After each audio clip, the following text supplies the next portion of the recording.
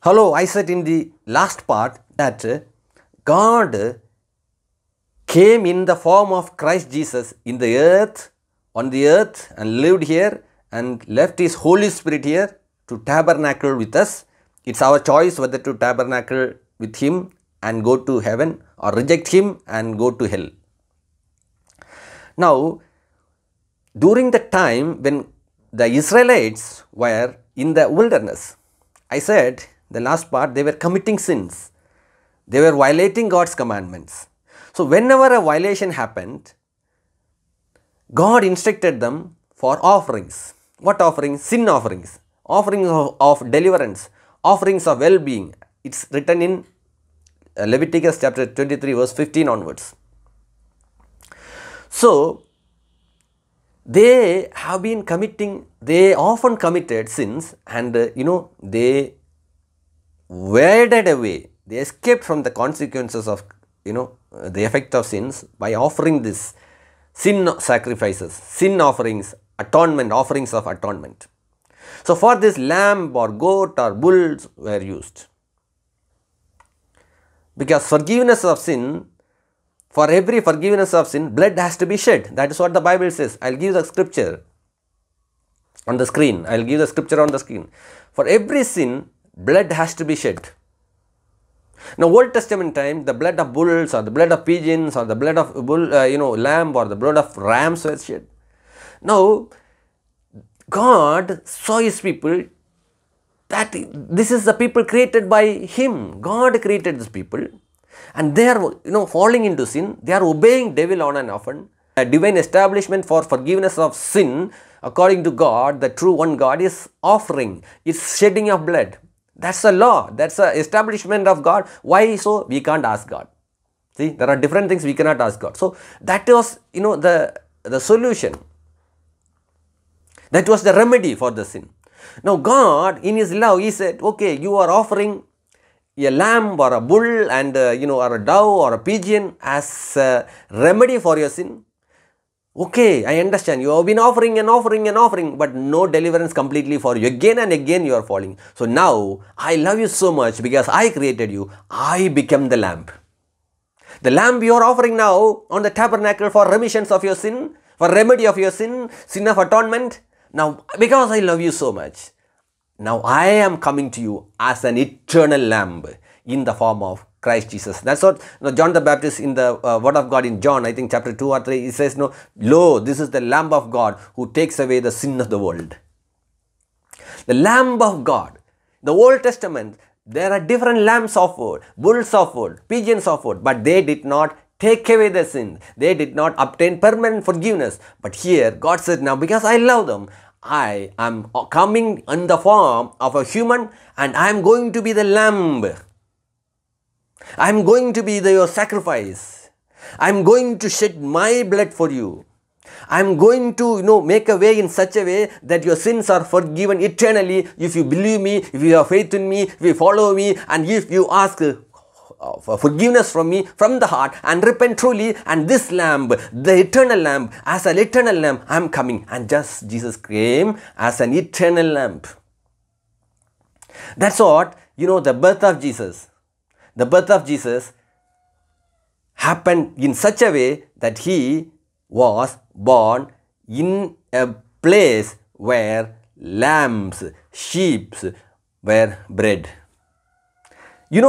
Many people think Jesus was, born in a cowshed because He chose to be the lamb for eternal sacrifice to offer Himself. Symbolically, even His birth He depicted in such a way, He came in such a way, He had to be born on a place, on a setup among the sheep where there is a breeding ground of sheep. He was born. When was Jesus born? Many think December 25. No. I said in the other video that God wanted to tabernacle in this world. God wanted to tabernacle with the people in this world tangibly, face to face, and wanted to live in them and with them. So, Yahweh chose the form of Christ Jesus, who was already with Yahweh, Christ Jesus. The Holy Spirit was already with Yahweh. All three are one, but three, but this is Trinity. This is the secret of Trinity. We cannot dwell more on that, it will confuse you. So God came as Christ Jesus for tabernacling.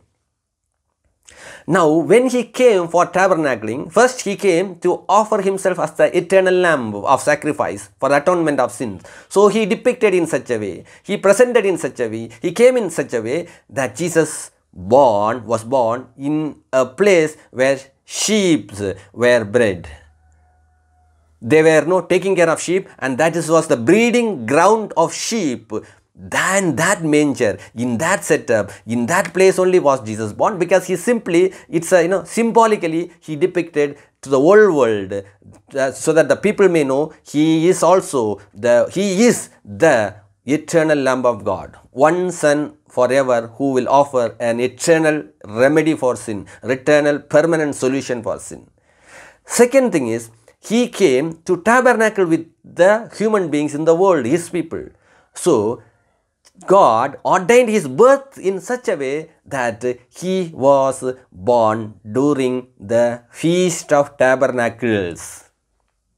Not during not during December 5th. No. Jesus was born in the month of September for sure. Now you may ask, how do you know this?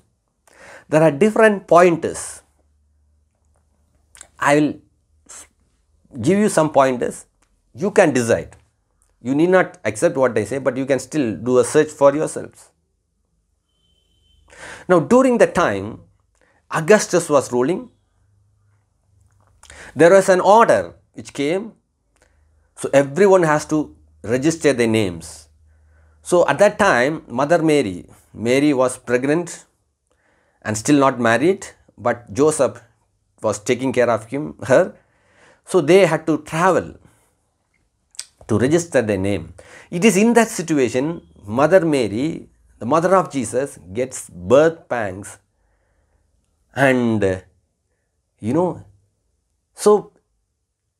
think in the mind of Joseph and Mary, they thought, we will just go and register our names and come back fast. But God ordained in such a way, because he is also going to be the eternal Lamb of God. He is also wanting to come into the world for tabernacling with his people. He chose a season where the Feast of Tabernacles was there around, and he symbolically depicted by being born in a sheep breeding ground that he is also eternal Lamb of God. How it happened? So as I said, Mary and Joseph was struck now. She had pain now, and they were searching for rooms. In the olden days also, they had rooms and lodges, and they called us inns, I-N-N. So they were searching up and down, but they knew that after some search, I am sure that they will not get any rooms. Why? Because it was during the Feast of Tabernacles the birth pangs of Mary came. Because it was during the Feast of Tabernacles, the birth pangs of Mary came, Mary and Joseph couple could not find any place. Why? Because during the Feast of Tabernacles, Jews from all over the world, people of God from all over the world, comes to Jerusalem, come to Israel, come to the place surrounding there. Lakhs and lakhs of people, and they already booked their rooms, they already lodge inside, all are full. This Feast of Tabernacles are celebrated for 7 days every year.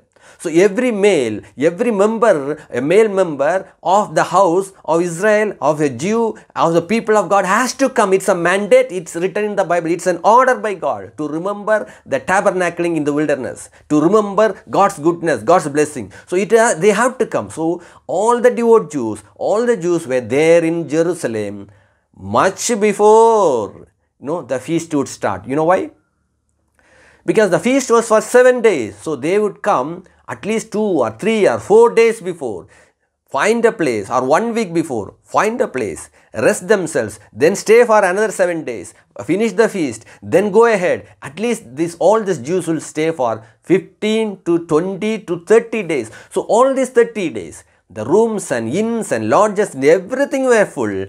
Now I am sure as they searched for rooms for Mary's birth pangs, to deliver the baby, I am sure Mary and Joseph realized this is the Feast of Tabernacle season. There will be no rooms here because already everything is booked. All the Jews from the world around have come here to celebrate the Feast of Tabernacle. So no room. So now what happens? Now at least now there will be another safe place because we need cloth, we need a secure place, we need protection. Let us go to a place where there is some security, and they found a place outside Jerusalem, outside Jerusalem, which happened to be a place where the shepherds were breeding sheep.